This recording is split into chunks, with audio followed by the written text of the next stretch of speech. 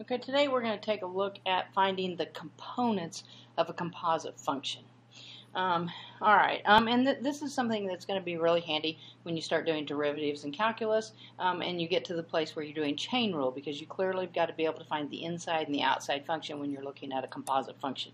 Alright, so usually in a pre-calc class they'll just start you out asking you to find the individual components of a composite function, trying to warm you up and get you ready for what you're going to be encountering in calculus.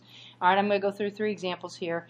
In each one of these scenarios, I'm just going to say that our h function is going to be the composite function f of g of x. Okay, so then our g of x is going to be our inside function, and our f is going to be our outside function. All right, now I'm going to ask you to find the individual components. I'm going to ask you to find f of x. I'm going to ask you to find g of x. All right, given a composite function, and the composite function can change for each example. All right, so here's my composite function. H of x is equal to 2x minus 1 raised to the 10th power. Alright, now this really is sometimes hard to teach. Alright, some people will just see it and some people struggle a little bit with it, but if I'm looking at this, I would ask yourself, where is the inside part of this function?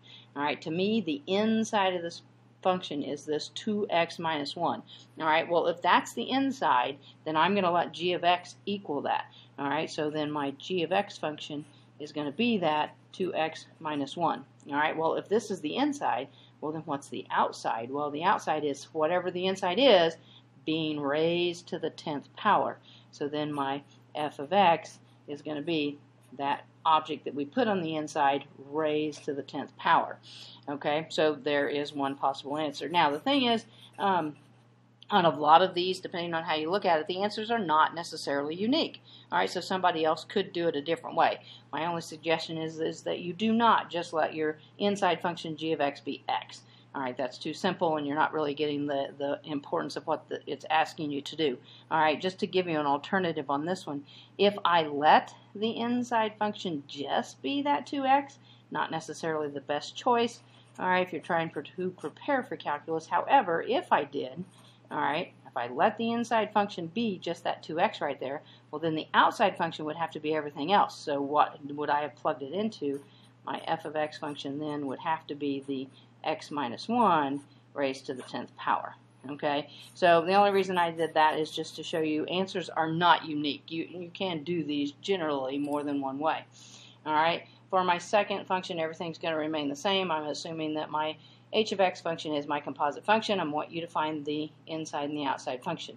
Alright, trig functions are pretty common, alright, especially in calculus and working our derivatives. So if I've got the sine of 2x, alright, well where is the inside function? That's probably the number one question you want to ask. Well, the inside function is that 2x. So then that means my g of x is going to be the 2 of x.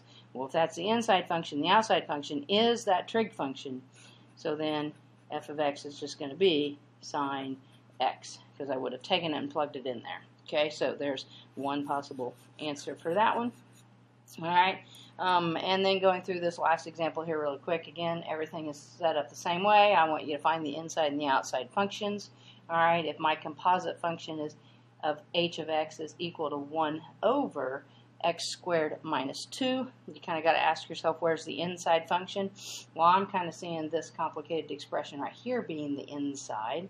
Alright, if I let g of x be that x squared minus 2, alright, then the outside function would be 1 being divided by whatever that is. So my f of x, or the outside function, then would be, 1 over x.